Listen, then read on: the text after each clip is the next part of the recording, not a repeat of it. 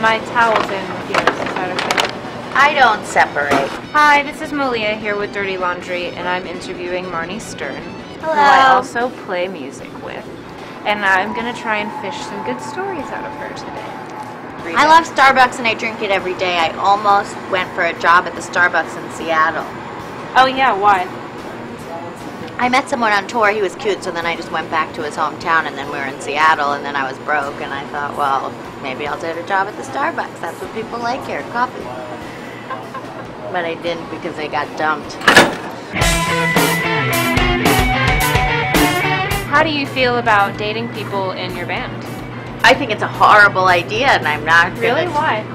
Because it's all the reasons people say.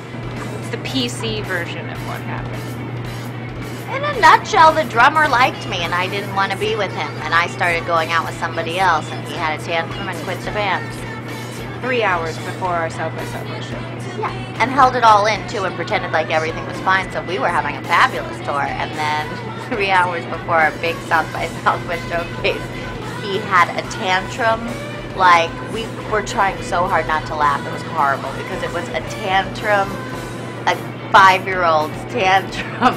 Oh, and then he broke into my Facebook page, and because he had I was on his computer with the password. Plus, I feel like I tell everyone my password. I mean, I'm way too trusting. But so he goes onto my Facebook, and as my status, he posts, "I use people to achieve fame." And then he said, and the funny thing was, though, people liked it. Like on Facebook, you can be like, "Oh, all I my like friends it." were like, "Awesome!" But Story of how you met John Cusack. Yeah. I was 17 and I was at a bar.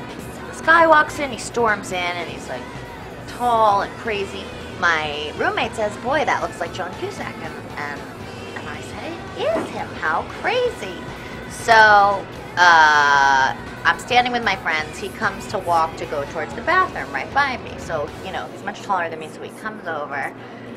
I'm 17. Keep that in mind. So he says, "So what do you know?" And I didn't know that was a popular Midwestern term for what's going on. So I said, I have to tell you what I really said because I said, "I know that the Knicks are in the playoffs and Jimi Hendrix rocks my world. What do you know?" He said, "A lot less than you." "Okay, let's go." I said, "What?" He said, "Let's go right now, let's go." I said, "I can't go. It's a blizzard out. Where do you want to go?" He said, "What?" "I don't know." And was so rude. Then he stormed off. Talked to some other girl for a few minutes and left. And then I go up to the bar and the bartender gets a whole other round of drinks. I said, "Well, what's that for?" He said, "That guy comes in here all the time and I never saw that happen before." I said, "What?" He said, "I never saw someone turn him down." So I go home. Of course, I'm still living at home. I'm 17.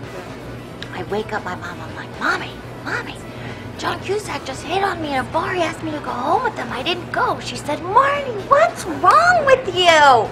I said, "What?" She said, "You never know what could happen. You never know what it could lead to."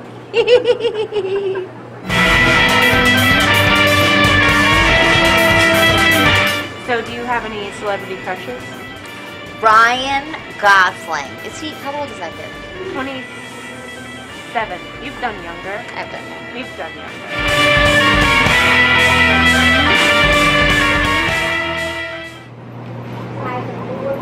Those are beautiful. Well, these I bought when I was dating the 20-year-old because I don't know what 20-year-olds like, so I thought I had to spice it up a little bit.